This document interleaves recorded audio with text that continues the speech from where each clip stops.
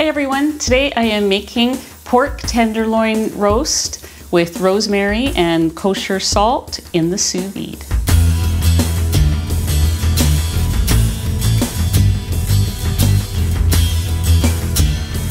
I'm Anita from KetogenicWoman.com, where I share keto and carnivore recipes and other cooking ideas. If you're new here, welcome. Please check out some of my other videos. And for returning people, I hope you enjoy today's video. Okay, so I have everything here ready to go to make some pork tenderloin. I'm going to start with getting my sous vide temperature up because I'm cooking this at a higher temperature than I would, say, a steak. And so it's going to take a few minutes to get that up to temperature. So I have my circulator wand. It's the Instant Pot one, which I really like. I've been using it for 2-3 years now, and it has never failed me. I'm using the inner liner of my Instant Pot, but you can use like a cook pot, any type of a large pot. Underneath, I've got my trivet that came with the Instant Pot. But you can use any trivet. This gets hot enough to cook meat, so you don't want to have it sitting right on your counter. Okay, I'm going to set this to 136 degrees.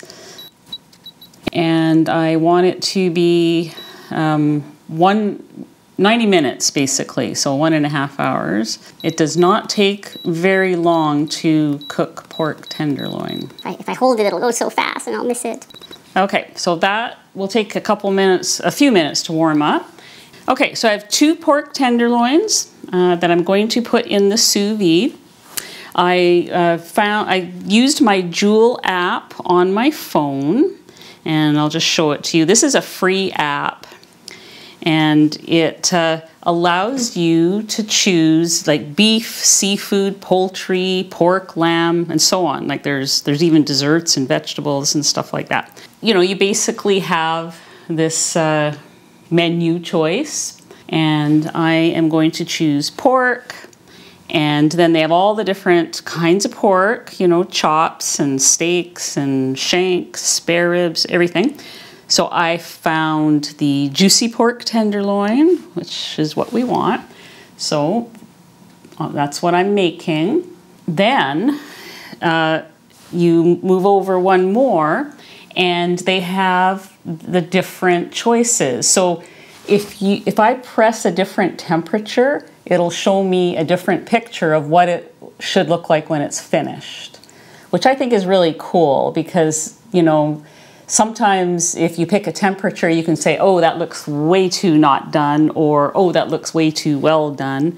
And they have one which they always call our favorite, and that's the one I'm choosing. It's pink and juicy, 136 degrees. That's what we're making. For the time, it says that it's going to be 1 hour and 30 minutes. So that's what we're going to do. So some of you might be wondering, is it safe to eat pork that is pink and juicy?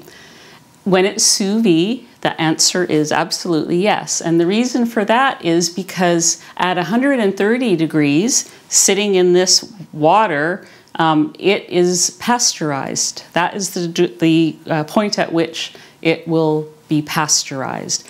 And so the longer it sits in that water, and it's going to sit in at an even higher temperature, 136, for an hour and a half, that pork is completely pasteurized. It is perfectly safe to eat and is going to be tender and juicy.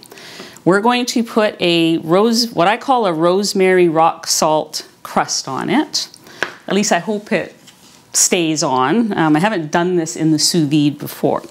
So I have here about 1.5 tablespoons, maybe almost 2 tablespoons of fresh rosemary. And I'm just going to chop that up, just coarsely. We're not, you know, doing anything too fancy here, just to release some of the flavor and all that stuff. In this bowl, I have 2 tablespoons of kosher salt, or rock salt sometimes it's called. And I'm just going to combine these two together. I am going to mix that up. And I'm going to pat that onto the to pork tenderloins. So pork tenderloin, if you don't know, it's very lean. I know that you can see some visible fat here, and I'm just going to leave that fat on. If you're doing protein sparing, I mean, maybe you pick it off, but I'm not worried about it. I think it'll add a little bit to it. And I am just going to pat both these down with the rosemary and kosher salt. Try and get it on there as best I can. If there's any left over, save it for on top of one of your protein sparing breads or the BBBE bread, along with some melted butter. Oh, it's really good. You will love that. So I'm just gonna roll this around in the excess salt down here. Okay, so my temperature is good. I'm going to get these in the bags. So you can get silicone bags for your sous vide. I didn't have any big enough for these, so I'm putting them in a Ziploc bag. And I think actually, because they're not all that big, I'm gonna put them both in this one bag. I was going to use 2 bags, but I don't think that's necessary, to be honest. So I'm gonna let almost all the air out. Just leave a little bit for some water displacement here. So I'm coming over here. Okay, so I'm lowering it down into the water, and I'm getting a couple of clips here. I just gotta brush the salt off my my hands are covered in rosemary and salt. So what I'm gonna do is get a couple of my clips to hold this down into the water as best I can. I'm gonna use one more clip. You want to have this completely covered, and I am going to add a little bit of hot water because it's not quite up to the max line, and I think, no, actually it's all underwater. I think it's okay. Yeah, as long as it's all submerged, then it doesn't really matter how deep the water is. So that is going to go for an hour and a half, and then we are going to sear it and slice it up.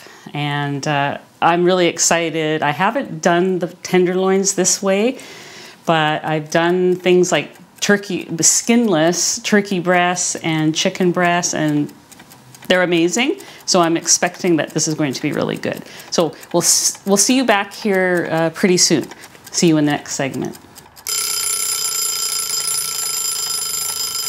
Hi everyone, it's been an hour and a half, and I'm going to take the bag of pork tenderloins out. Teddy seems to know that the meat is cooked now, but you're just going to have to wait your turn. So I'm going to... I broke one.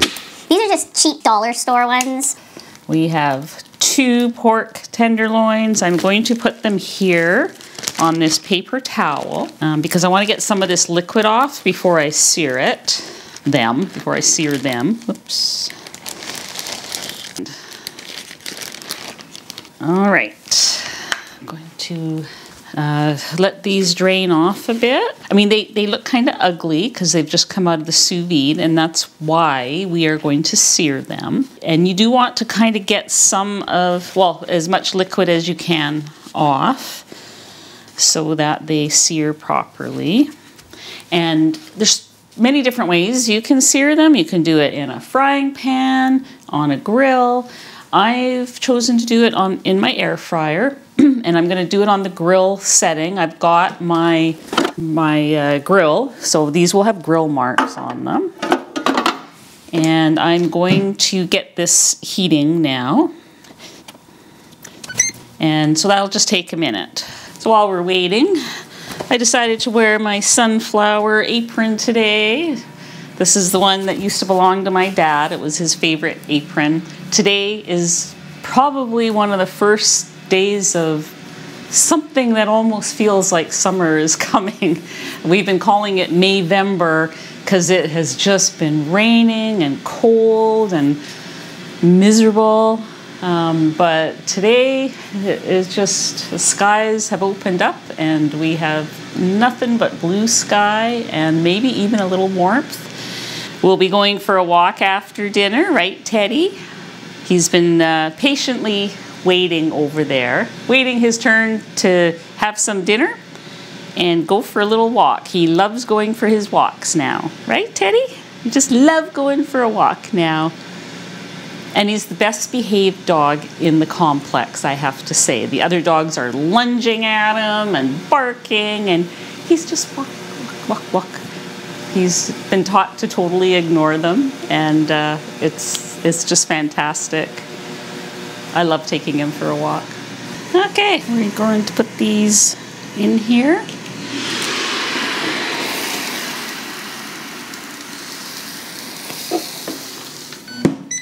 I'm going to do it about 1 minute per side.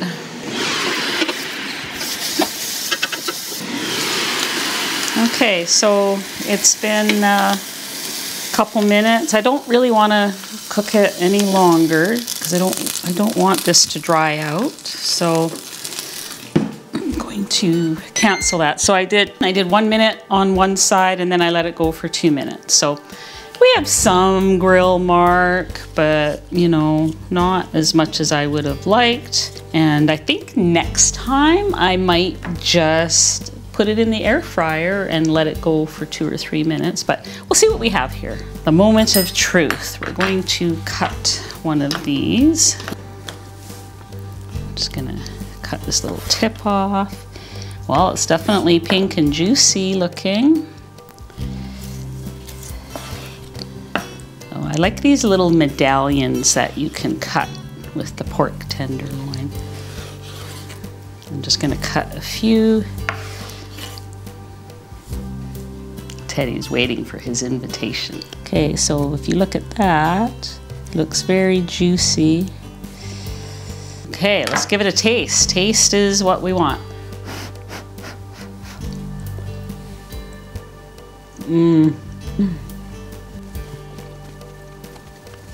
Well, I don't like to say perfect, but it's perfect. It's got that salty rosemary crust on the outside. The inside is tender and juicy. And this is going to make a fantastic dinner. I have to have another. Just to make sure I'm not mistaken. Yep, so definitely this is the way to go. I have made some, unfortunately, some dried out pork tenderloins before. I mean, it goes from being good to, it's too dry in such a short time. That is the advantage of sous vide. You can, you know, kind of pick your level of where you want it to be, and it's pretty foolproof. And even though I didn't get the crust on it that I wanted, I'll try the air fryer next time, and like the air fryer setting next time rather than the grill setting, and see how that does. And but this is definitely this would be my preferred way to do a pork tenderloin, very tender. Okay, so next time we will talk about this more and all its bells and whistles and features and some of the things that you can do with it that might surprise you. And in the meantime, I'm going to slice this up, and it will be what's for dinner tonight. So we'll obviously let Teddy and Pippi have a little taste test as well. So we will see you on the next video. Thank you for watching.